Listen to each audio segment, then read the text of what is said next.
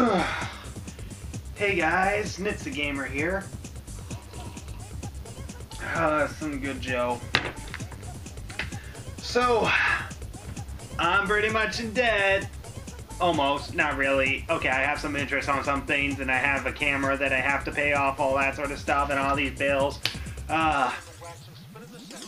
Why do cartoons make fees look like a fun thing to pay off? I don't know. Anyway, this is Sonic Boom Vlogs, episode 24, Late Fees. Lay in the wax and spin in the center.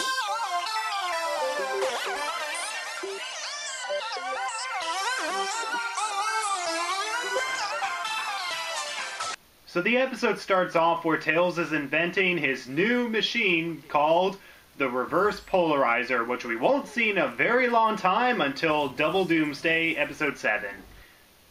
That's a long wait. And you have Sonic that is constantly interrupting him on duct tape and the batteries and all that. And yeah, Tails keeps his batteries up by the video games. I mean, I do that too. And it turns out that Sonic and Knuckles are... What the heck are you doing, guys? Woo-hoo-hoo! Activating hyper mode. Let's try to get the infinite jump glitch to work again! And so Amy Rose calls Sonic to ask whether or not if Sonic has given her book back to the library, and of course, her book is due, and that if Sonic doesn't give it back in time, then she'll have to pay late fees. So Sonic has to remember where the heck he placed the book, and yeah, there's a running gag where you have the fight with Dr. Eggman out in the forest where Buddy Buddy Temple was, an explosion happens. You have Sonic and Amy take a picture of themselves, an explosion happens. You have Sonic who forgives the Go-Go Buzz for guilt tripping all the time, and what do you know?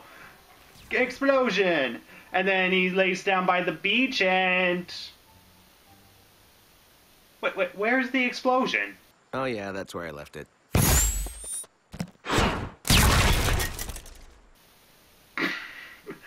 It's so random that it's kind of not even funny, but I don't care, it's funny. Now get going, the library closes in 7 minutes. Plenty of time, not a problem. Alright, 7 minutes. I'll be sure to time that with the duration of the episode itself. See if they actually get it in the library time in 7 minutes. I mean, as of now, when Tails says that, the actual time is at 2 minutes and 30 seconds. And considering it won't happen until the end of the episode because it's a kid's show, we'll see how this goes. So Sonic runs all the way to the library and... After you! No, please, after you. I have all the time in the world. Oh, I thought the same thing when I was your age, Sonny.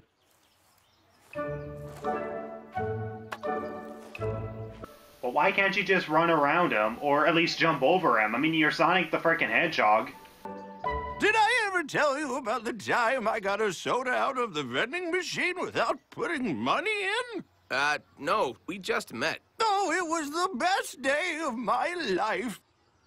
Well, hey, I hacked a vending machine once, and it did absolutely nothing. And of course, Sonic politely lets him walk by as he runs over and runs into Styx. And Styx seems to be building her own traps in case any aliens attack. And he goes over to Mad Burger because, screw it, I'm going to have enough time, and it's not like I'm going to be wasting time with the few minutes that I have left. So you have Fastidious Beaver in front of Sonic, who can't make up his mind on what the hell he wants. I have a hot dog, but should I have a hot dog with sauerkraut or a hot dog with onions? Should I have a soda or a water or a shake? Oh my god, Mr. Beaver. Seriously, you are just as bad as Dr. Eggman back in Aim Low when he couldn't make up his frickin' mind when he lost his confidence. I mean, what, are you, like, secretly the same person or something? And so there's a whole rivalry thing with Dr. Eggman in line and Sonic in line, and when Sonic manages to get a chili dog, Dr. Eggman, of course, wants the chili dog just to find out they're sold out. And he wants some extra relish as well, so Sonic agrees that he'll at least help Dr. Eggman get his chili dog by running to the warehouse that is 2 towns away, just to run into more characters. Good the f**king God. Did I ever tell you about the time I got a free soda? Yes! Oh well, at least he's going to the next town, at least he won't run into for the f*** Do you mind if I go first? I'm in kind of a... Did I ever tell you about the time I found some money on the street? You gotta be... No, we just met. I used the money to buy a soda, so it was like the soda was free. What is it with the elderlies talking about soda? You want your soda? Then go buy a freaking soda, for crying out loud. I mean, what, did this not, like, exist back in your time? I wish I liked soda. And of course, Sonic does succeed to get the chili dog, which of course, he realizes that, oh, he wants the relish. So Sonic runs back into Thinking, Sonny, today's the day. I'm headed home to Sonic, drink just my run past soda. him, push him out of the way, or jump over him, or do something for the frickin' god. I mean, yeah, you can kind of already notice the problem with this episode. I mean, yeah, it's kind of running on one constant joke that there's always some sort of obstacle in the way that is making Sonic late, even though he could easily walk around these people, or at least wait until he can get the book back to the library before he goes out to get his chili dog. Which, yeah, if he actually did do that, then all the chili dogs would be sold out. But regardless, I mean, it's just getting repetitive. I mean, is there at least something that is new? Whoa! Gotcha, alien. You're not an alien. Really? You think?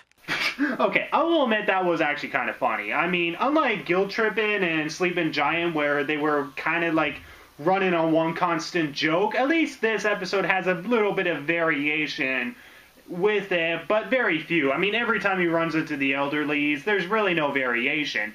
So for him to run into Styx and then suddenly Styx manages to capture Sonic makes it pretty funny. But hey, at least she can get him out. Oh, for the love of...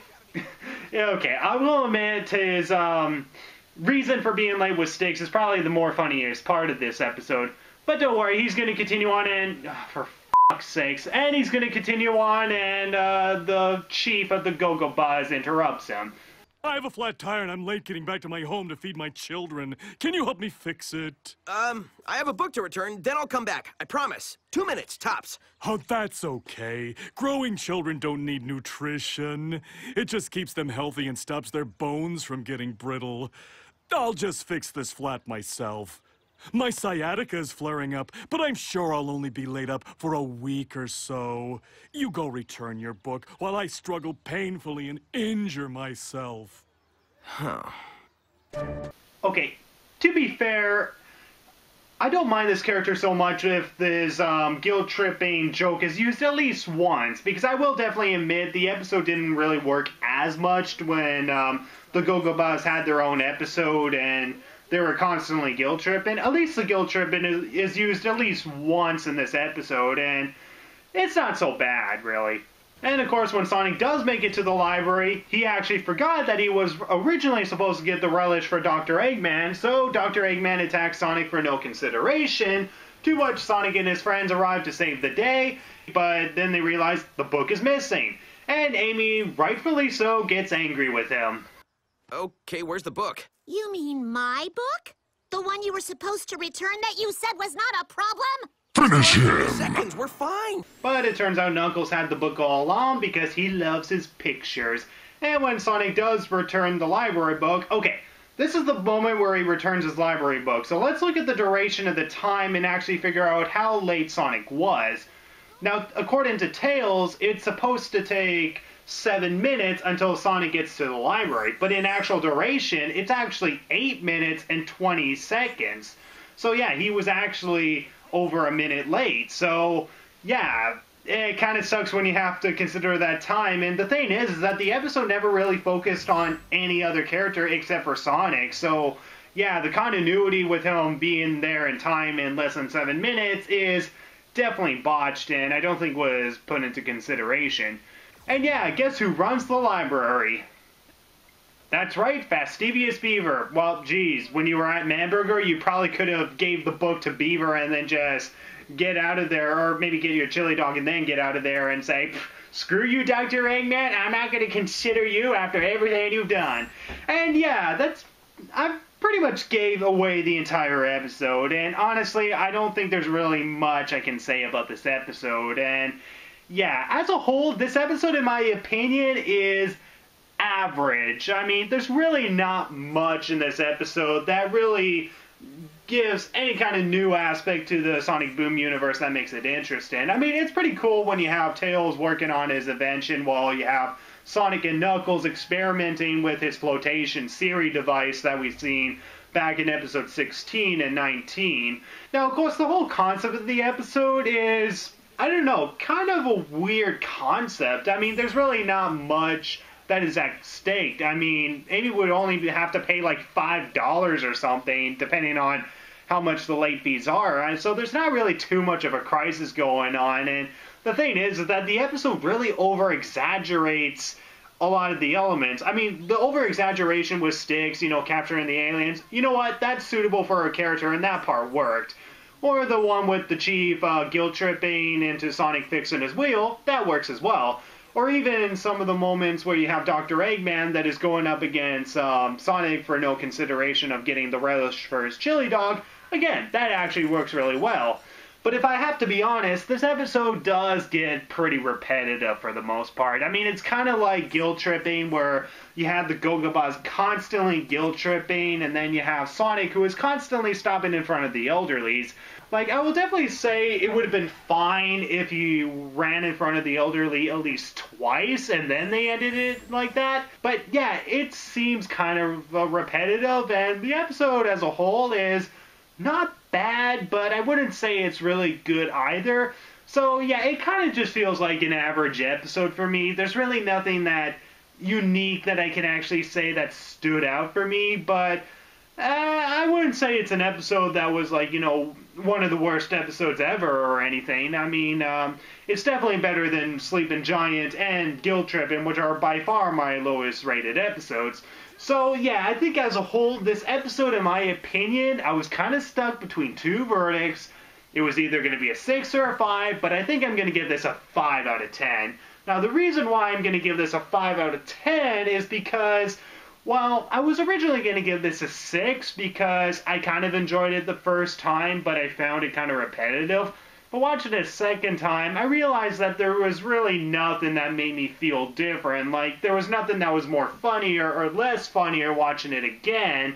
So, yeah, because it doesn't really have that much of an impact watching it a second time like some of the episodes previously, yeah, the episode just doesn't really leave that much of an impact. It's pretty much a filler average episode. So a 5 out of 10 is my final verdict for this episode. So yeah, thank you guys so much for watching the 24th vlog episode of Sonic Boom. And when we return, we will get on to episode 25. God damn you, Bills.